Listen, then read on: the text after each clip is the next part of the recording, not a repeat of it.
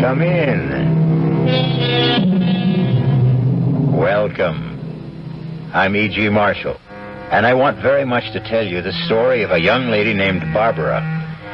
Everyone is more or less mad on one point, said Rudyard Kipling, the famous English writer. And I'm inclined to agree with him, since I myself am more or less mad on the point of mystery.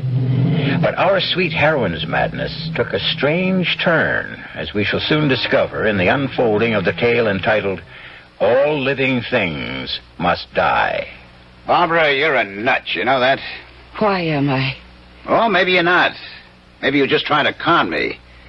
Well, it didn't work, little lady. The answer is still no. I hate you. No dog, no baby. Just be happy with all these dumb plants. I hate you. You're lucky I let you keep them. I hate you. I wish you were dead. What did you say? I said I hate you. I wish you were dead.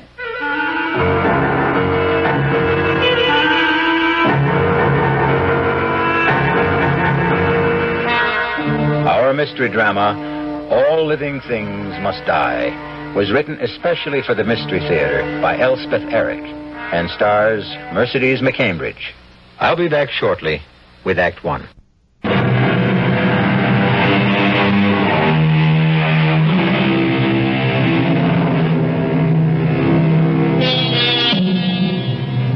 Now begins our story of the lightly demented Barbara. A lovely lady of 31 or 2, even 4 or 5. But as we now discover her in the living room of her suburban home, she could be younger than springtime. She could be spring itself. I love you. I love you all. You are my darlings, my pets, my very own treasures. Oh, how beautiful you are. And how much I love you. Why? Well, that can't be Frank. He never forgets his key. Oh, it's... Johnson, ma'am. Detective Sergeant Johnson from the other day. Oh, yes. Come in. I didn't realize you'd be back. Well, I was just checking up. Had any more of those obscene phone calls? No, not one.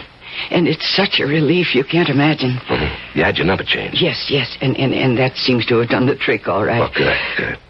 Now, a lady like you shouldn't be bothered by things like that. Well, there's one other thing I hate to mention. No, go ahead. Mention anything you want to. We're here to serve. Well, it could be my imagination, but every once in a while, I see a man sort of hanging around across the street, not doing anything in particular, but just hanging around. Mm-hmm. Any special time of day? Yes, usually about this time. I see him through this window when I'm putting my plants to bed. Oh, you tuck them in, do you? Well, sort of. I talk to them, and sometimes I sing them a lullaby. I know that sounds silly, but, well, that's what I do. And then sometimes through the window, I think I see this man. It's kind of hard to see out this window, ma'am. The plants sort of get in the way. Yes, I know they do, but they like it here. I tried other places, but they weren't happy, so... They're happy here, huh? Well, they haven't complained. Although I'm not sure about Annabelle. This one is Annabelle. That's Arthur. And that's Kenneth. Mm-hmm. And this is Marianne. And that spider plant over there is Michael. Oh, Michael's in great shape, isn't he? Oh, yes, he is. Are you laughing at me? Please don't. Do I look like I'm laughing? My husband laughs at me sometimes. I wouldn't know why. Oh, because... Now, you see this one, Marianne? Mm-hmm. Well, you take a close look, because you won't see a Marianne every day in the week. Well, Marianne is, she looks like ivy to me. Yes, but her leaves are heart-shaped. Can't you see? Each one is shaped like a perfect little heart. You know, you're right. Yes. There are more than 200 varieties of ivy. Did you know that? No, I never did. Hey, what's going on here? Oh, Frank. My husband. Frank, this is Detective Sergeant Johnson. Ed Johnson. How are you? Pleased to meet you, Mr. Murray. He came to check up on those phone calls. Oh, yeah, from the degenerate. I told Barbara she should answer him back in his own language. Oh, Frank, please. Let him have it. Give it to him right between the eyes. The ears, I should say, in this instance. Well, I'll be getting along. Well, I'll show you to the door. Say, listen, why can't you catch those freaks? Thank you for coming around, Mr. Johnson. Yeah, sure. I'll stop by again if it's all right with you. Oh, anytime, practically. I'm almost always here. And, take good care of Annabelle. Oh, I will. And don't let Michael grow too fast. I'll do my best. Good night, Mrs. Murray. Good night, Sergeant Johnson. And thank you. Now, don't you mention it. What was all that about? Oh, I told you. The phone calls. I mean, all that whispering, all that bzz at the door just now. Oh, we weren't whispering. What were you talking about? That I wasn't supposed to hear? Nothing. He just said, I don't know, something about the plants, that's all. What does he know about plants? Well, nothing much. When he was here the first time, and just now before you came in, I told him about them. He knows that I talked to them and that they have names. He was just being friendly, Frank. That's being friendly? Dropping in all the time when I'm not here? Only twice. This was only the second time. He's a kook like you. Freaked out over a bunch of plants. He was only expressing an interest. What's interesting about a bunch of plants with no flowers? Look at them. They take up the whole window. You got them strung all over the place, up to the ceiling, hanging down. They're vines, Frank. There's silver lace and philodendron and ivy. Oh, whatever they are, they're dumb. Plain dumb. I wouldn't object to a nice pot of tulips, something like that, sitting on a table. Like a nice spot of color or a hyacinth. They smell good. But these things... Don't hurt them, don't. I got no use for them at all. Get rid of them, why not you? No, never. You can't make me. Oh, boy, you sure cry easy. What did I say was so terrible? You said get rid of them. Well, all right. Forget I mentioned it. What's for dinner? It's Swiss steak. Again? Well, it's been a whole week. Well, get it on the table, because I got to get out of here early. You mean you're going out? I got a date to go bowling. Tonight? Well, certainly tonight. What do you think, next year? But you were out last night, and the night before. And I may go out tomorrow night, and the night after that, so what? Frank, I get so lonely. Well, read a book, watch TV, listen to the radio. But almost every night and all day. Well, all right, talk to your plants. That's what you got them for, is it? Have a nice little conversation with Michael and Mary Louise and Archibald, whatever you call them. Never mind. Just never mind. Well, look, I'm going to take a quick shower and then we'll eat. 10 minutes on the outside, okay? Okay. Oh, Arthur. Annabelle. Tell me that you love me. Marianne, do you love me? Michael. Kenneth. Oh, somebody love me. Please. Somebody love me or I'll die.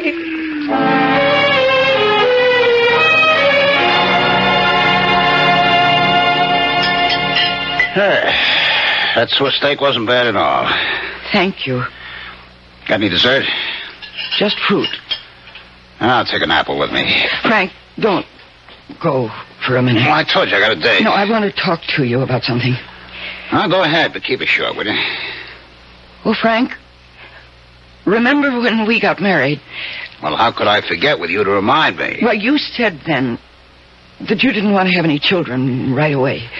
I don't believe in rushing into things like that. Frank, that was 10 years ago. Yeah, I know. But isn't it different now?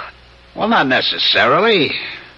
I mean, I think I'm too old for kids. Oh, you're only 45. And by the time my kid grew up, I'd be an old man. No, not really old. Well, aren't you kind of old to be having a kid for the first time? Frank, lots of women have children at my age. Lots of them. Well, I don't know if it's safe. Yes, it is. It happens all the time, and I'm very healthy. I'm very strong. You don't look too strong. Well, I am, because the doctor said so. When did you go to see a doctor? Last week. I don't like you doing that without asking me first. Well, I wanted to be sure before I talked to you.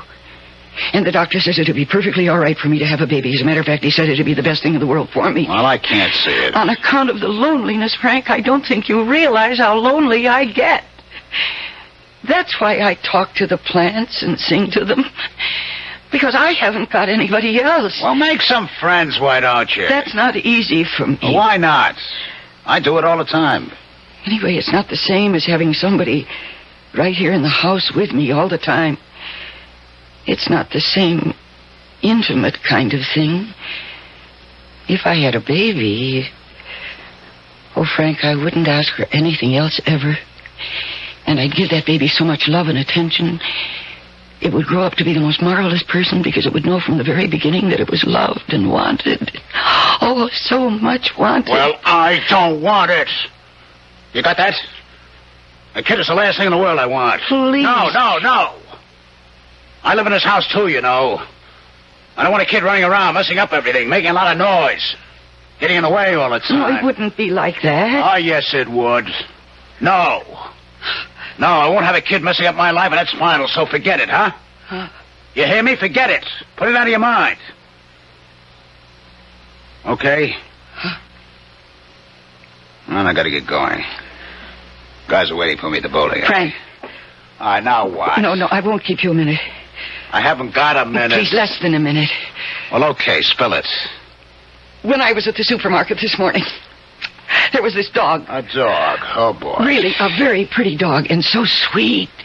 And he was just wandering around. Nobody knew who he belonged to, or if he belonged to anybody. He's just a stray, as far as anybody knows. No dog. And he has this cute little tail that curls up right over his back, and great ears that stand up straight and then flop over.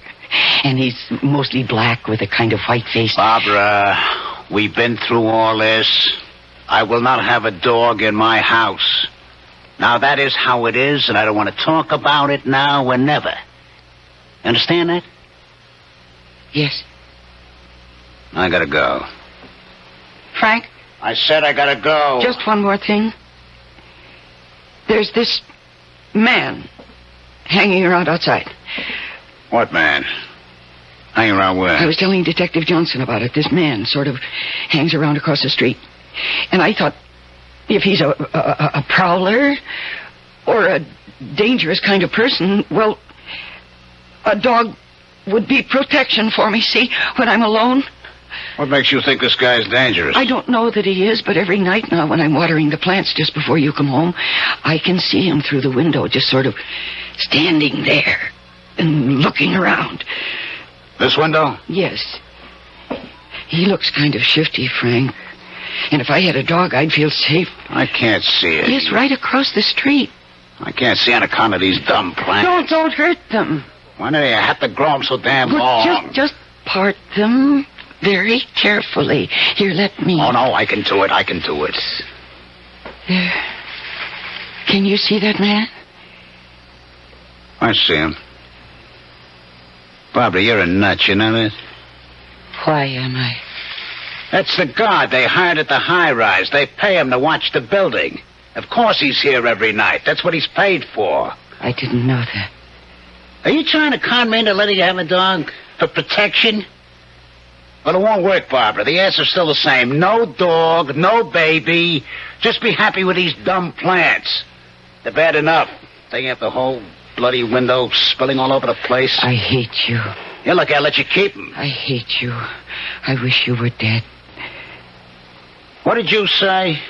I said I hate you. I wish you were dead. Did you really say...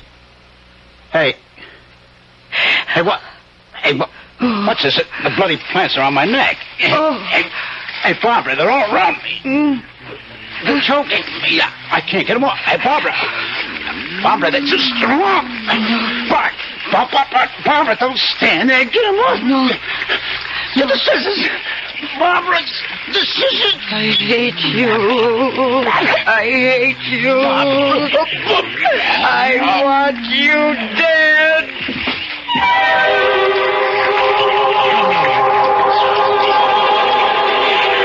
Rejoice not over thy greatest enemy being dead, but remember that we die all.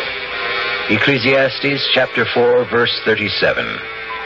We'll return shortly, for the second act of All Living Things Must Die.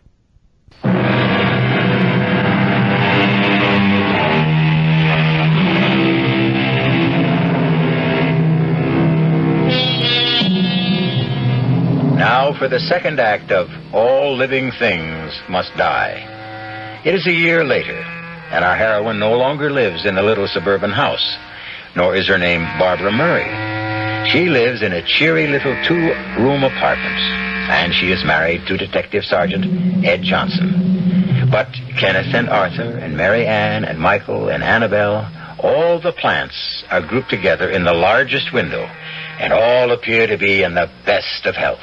Baby boat's a silver moon sailing on the sea.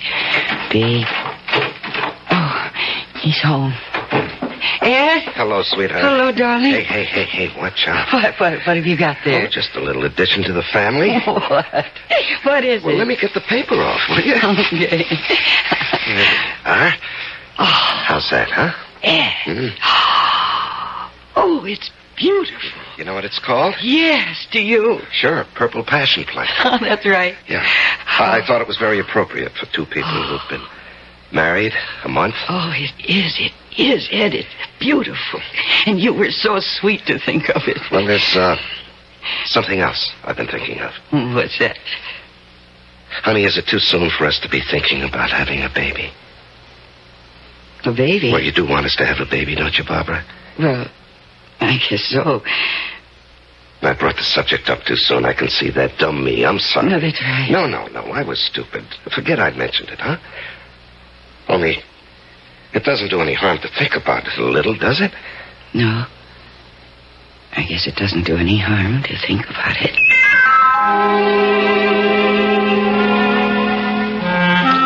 Oh, Cleopatra. You're growing very nicely, dear. It would take a little while before you'll be as long as Annabelle. And you'll probably never be as long as Michael. But then very few plants are. But you're so healthy and strong. And I love your purple leaves. You're very beautiful, my darling. Yes, you are. Oh, he's home. Darling?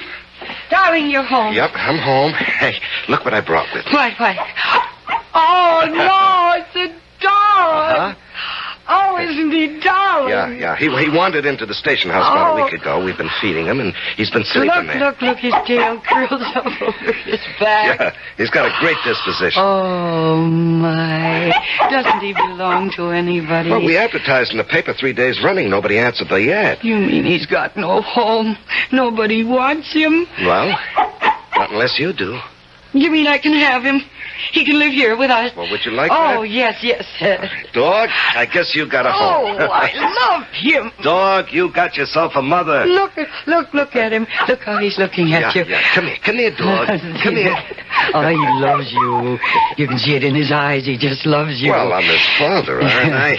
Hey, dog, do you love your father? Of course he loves you. How could he help but love you? How could anybody help but love you? Well, there's only one person has to love me. That's you. Uh-huh. But you have to, baby. It's absolutely necessary. It's essential that you love me, because if you don't, it's the end of me. Oh, Ed, I love you so much. I can't even talk about it.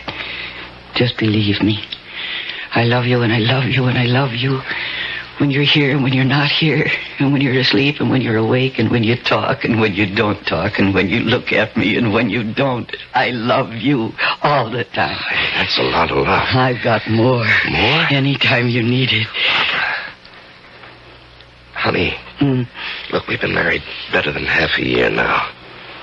When are we going to start having a baby? Oh, I don't know. Pretty soon? I guess. You want one, don't you, honey? Yes. Well, when do we? Well, sometime. Well, sweetheart, we're not kids anymore. I know that. You think I'm putting the pressure on you? No, I shouldn't do that. I didn't mean to. No, that's all right. No, I won't do that anymore. You just got to tell me when you think is the right time. I won't bother about it anymore. Oh, Ed, Now, what are we going to name the dog? I don't know. How about Cuthbert or Lance? Oh, no, I don't think so. Herman? Dwight? No, I don't want to give him any name like that. I want to call him what you called him. Me? I never called him Yes, you anything. did. You called him Dog. That's what I want to call him. D-A-W-G? Dog? Yes, come here, Dog. Hey. Oh, what a lovely dog you are, Dog.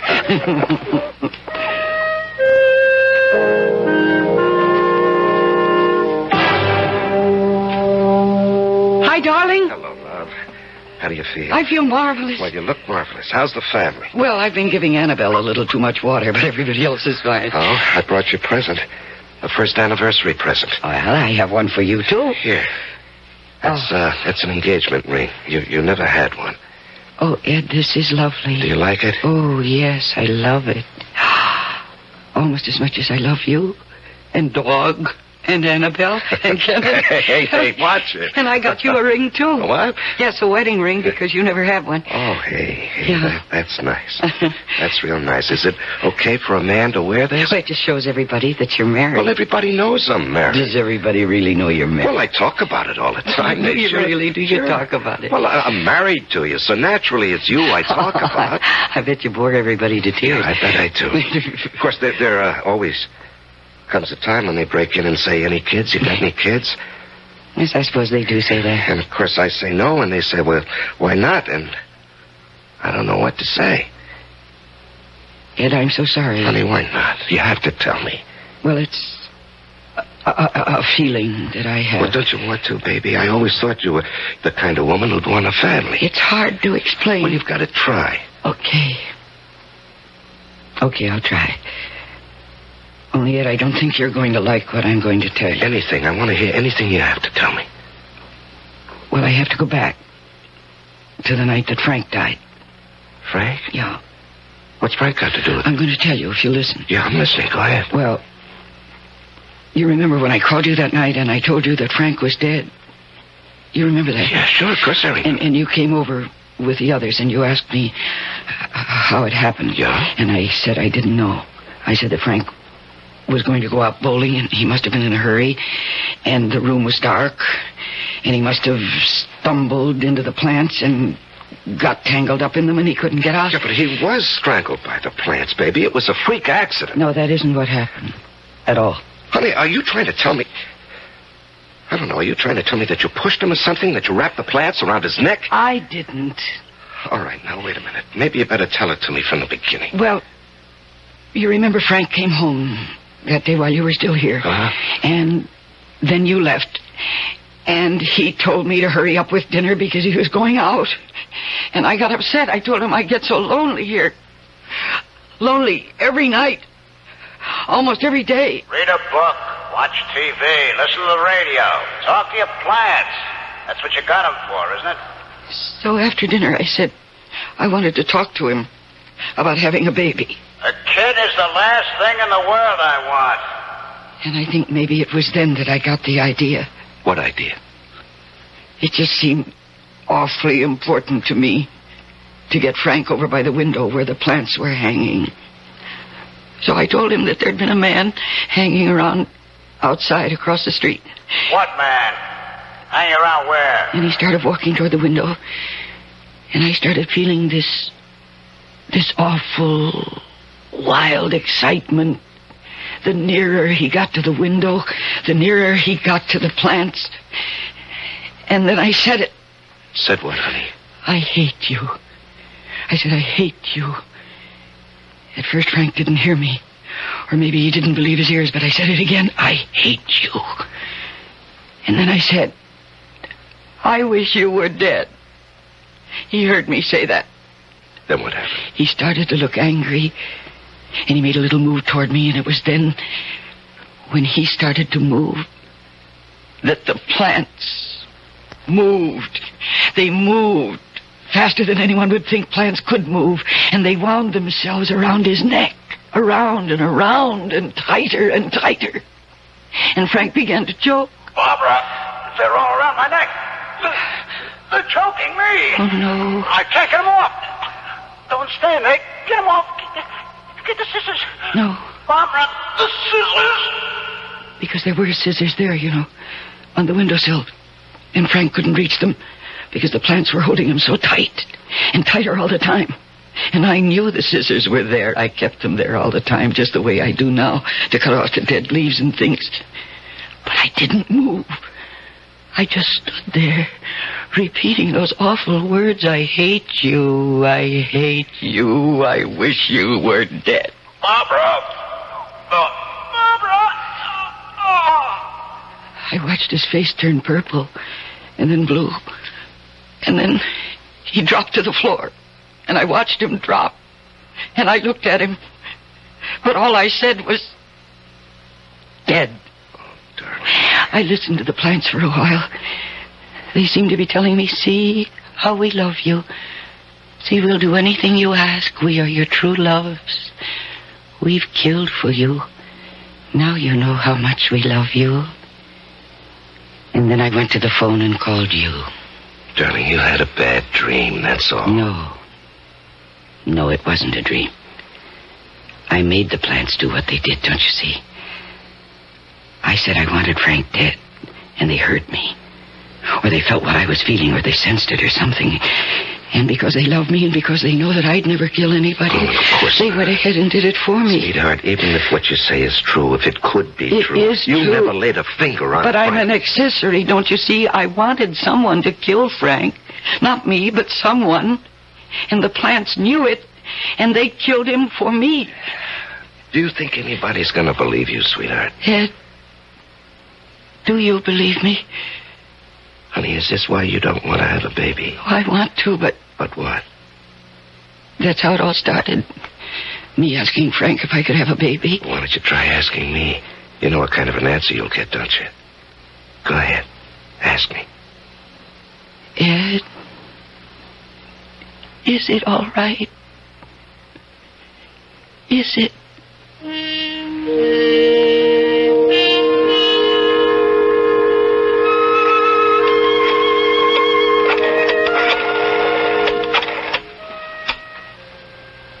Hello. This is Mrs. Ed Johnson. Yes. Well, I saw the doctor a couple of days ago, and he was going to have a test made to see if I... Oh, you can tell me. It is? Really? Really? Yes, I believe you. Thank you very much. It's true. It's really true, dog. Michael. Marianne. I'm going to have a baby. Annabelle, it's true. Kenneth, Cleopatra, Arthur, finally, I'm going to have a baby. What do you think about that? Are you pleased? Are you happy? Tell me what you think, because you're very important to me. Yes, you're my best friend. I'm not young anymore, and there are people who think I'm, well, strange. I'm too emotional, that's what they think. And they may be right. How do I know? So please, tell me, because I trust you. Is it all right for me to have a baby? You really think so? Ed! Ed, it's true! I just called the doctor's office and they told me it's true. I'm going to have a baby, Ed. Tell me. Is it really all right?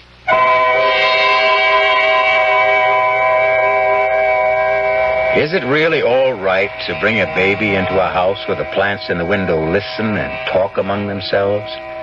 Where they feel love and gratitude, but also they feel fear and anger and revenge? Where they stir themselves at last and move in to kill? We'll be back shortly with Act 3.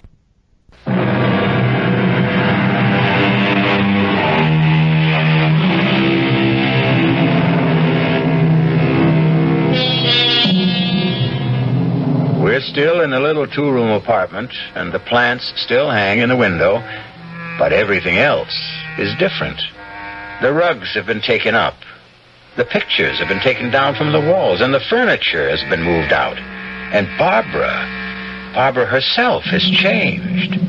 No longer the Reed Slim young lady. She is now a solid matron with a most conspicuous bulge in the center of her body. For it is precisely 8 months since we last heard her voice. There. They're gone. Ed, they're gone. What's that, honey? The movers have gone. They took the last chair out just now. Oh, I hope they don't break anything. Oh, sweetie, they won't. Don't worry about it. Oh, I don't worry about anything anymore. Do you mean that? Sometimes I try to worry, because after all, I used to worry all the time. I mean, I worried all my life, but now I can't worry. I've forgotten how. It's being pregnant. Well, maybe I ought to try it. Oh, I'm so sorry for you, you know that. How come? Being a man, you can't ever be happy the way I'm happy. I've got my own way. I feel so complete, so... So fulfilled? I guess so. As though there'd been something missing from the day I was born. And now I've got it. I was so unfinished before, but now I'm complete. Just you wait till we get settled in the new apartment, baby. Wait till we get the little baby's room decorated and the crib moved in and all that other stuff. Shouldn't we go over there now? Well, I suppose we ought to give the movers time to get there. No, I want to go now. I can't wait. Yeah, neither can I. Oh, honey. Isn't it wonderful how we always seem to feel the same way? Oh, honey, you never have that other feeling anymore, do you? What feeling? You know about how Frank died, the plants. Oh, that. You don't ever feel that maybe you shouldn't have a baby. Oh, no. Well, you know, when you first found out, you weren't too sure. Oh, but that was 8 months ago. That was before I started feeling the baby grow. Before I knew that it was going to be my baby, my child. And then I knew that if there ever was anything that was right, having this baby was that thing. And Frank? You ever think about him, about that night? I'm not sure it ever happened. I mean, I'm not sure it happened the way I said. I think probably you were right. I dreamed the whole thing. It was an accident, Barbara. Frank and the plants, it was a freak accident. I guess so. Now, come on, let's go over to the new apartment. Movers ought to be almost there. Yeah, okay, I'll take the plants down. Oh, no, I want to do that. No, honey, no. I don't want you doing things like that. Not now. 8 months, holy cow. Oh, don't be silly. I know just how they're tied up because I did it myself in the first place. Come on, hand me the scissors. They're right there. Baby, I cut the string. I think I ought to. No, really, they wouldn't like anybody else touching them. I know what you can do. You can get those cartons we saved to pack them in and all that tissue paper. Go on, you do that. That'd be a big help. Well, okay, if you say so. Oh, here's the scissors. Right. Only take a minute. Yeah, I'll be right back. Now then, here we go. Now, Cleopatra, let's get you down first. No, Michael, you'll have to wait until last because you're so long and strong. It'll be hard to separate you from the others. Oh, gee, it's hard to reach. I don't know if I can... Oh, maybe I should have let Ed take you down. My arms hurt. Isn't that funny? I never had any trouble before. Well, of course, it's being pregnant. It's this baby I'm carrying around with me. Are you a boy? Or are you a girl? Or are you twins? I think you're twins. Wouldn't that be heavenly? An old lady like me having twins. A boy and a girl? Oh, I don't care. I don't care about anything anymore. Except my husband and my child. I don't even care about the plants. Isn't that strange? For so long, so many years, they were my dearest friends. They were my only friends. And now, they just don't matter anymore. I know what I'm going to do. I'm going to leave them. Right here. We don't need them. Got a new place to live. We're going to have a baby. Do we have each other? We don't need these old plants anymore. They can just stay right here. Ed, I just decided that we don't... Oh, don't. Get away. Get away from me. Ed, it's the plants. They're choking me. Ed, the plants. I got the carton. Barbara. Oh, my God. They're choking me. All right. The scissors. Quick. I can't breathe. All right, I've got him. It's all right. It's going to be all right, Barbara. It's all right. Barbara, it's going to be all right.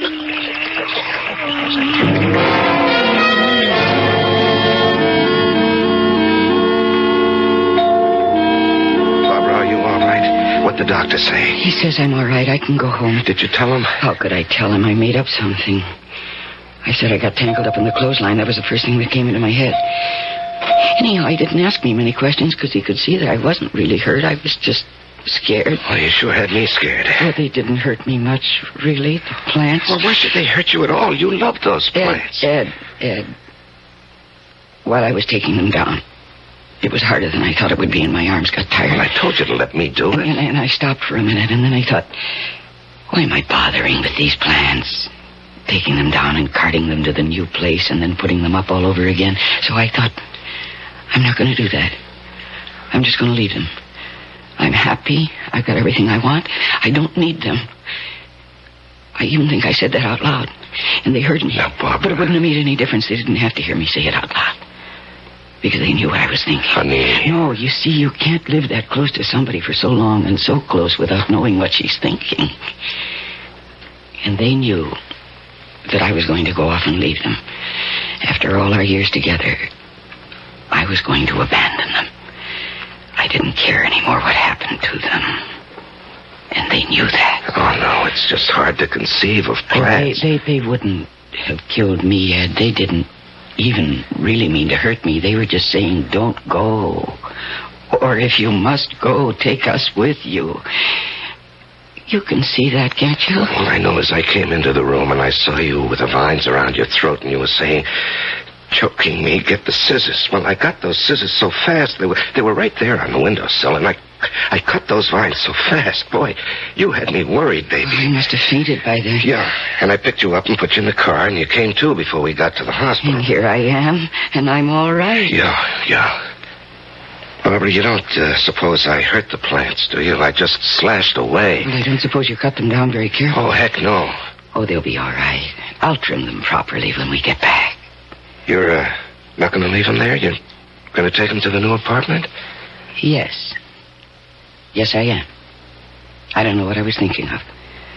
How could I just go off and leave the things that I've loved and that have loved me? I can't walk out on them. I forgot that. And they were trying to remind me. Yeah, I guess you're right. But then you always are. Well, I'm right about this. Yeah. Well, let's go, huh? Yeah. Oh, poor Cleopatra. Why, poor Cleopatra? Well, I knocked her on the floor. You what? Yeah, when I was trying to cut you loose, I knocked Cleopatra on the floor, broke the pot and everything. You mean she's lying there? The pot is broken and she's lying there on the floor with no dirt? Yeah, I guess so. Oh, Ed, come on. Now, Barbara. No, hurry up. We've got to get there before she dies. Look, honey, please, let me do it. There she is. There's Cleopatra. Let me do it, honey. You just stay there. Let me pick out, her up. Ed. They're angry. Ed, they're coming for you. No, it's all right. Ed, please get out of the way. Stand back. Let me do it. You think they're going to let you do it? Of course they are. Of course they are. Aren't you, my darling? Aren't you? Ed, hand me that earthen pot, the one right there. No. Your roots haven't been out of the earth for very long, my love. Now, gently. No, I'm not hurting her. See, Michael? I'm being very gentle. I'm putting the good earth in the pot. See, Michael? Ed, get me some water, just a little. Honey, I don't like leaving you Don't here. be silly. I'll be perfectly all right. Okay, I'll be right back. Now, you see, Michael? I'm scooping up every last bit of the nice brown earth, and I'm sifting it through my fingers. See, Annabelle? See, all of you are very carefully with the beautiful, loose brown earth. Here you are. Now, we put a little water in. Not very much, because the earth wasn't very dry. There's some plant food on the windowsill. Yeah, I got it. Here you are. Now, we mix just a little of it into the soil. There we are, like that. And now, Cleopatra, my love, let me pick you up. I'll hold you for a second. And don't be frightened, my dear. No. Put your little roots into the dirt. Very gently, very carefully. And press the dirt down around them. And then we add the rest of the dirt, almost to the top. And we press it down. Not too hard, just enough to make you feel safe. Secure. There we are. You see, Michael? Marianne? Annabelle, see? She's going to be all right. You think she really will be? Oh, yes. Yes, I'm going to set her here on the windowsill. let the sun pour all over her. Well, shouldn't you start taking down the other plants? No, not yet. They've had an awful shock. Yeah, but, honey, the furniture movers at the other apartment, they must be going crazy wondering where we are. Well, you go. You take the car and go over there. What about you? Come back for me later. Okay. Like, in an hour? Well, make it a couple of hours. Okay, baby.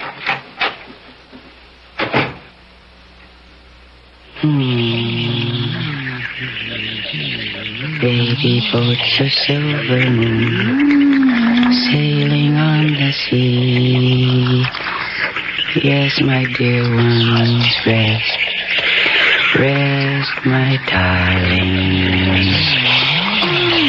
Sail, baby, sail out across the sea. Only don't forget to sail home again to me. Only don't forget to sail home again to me. The next time you pass by a plant, stop and look. Make a little bow or tip your hat. And if its leaves flutter and make a sound, listen. It may be trying to tell you something. I'll be back shortly.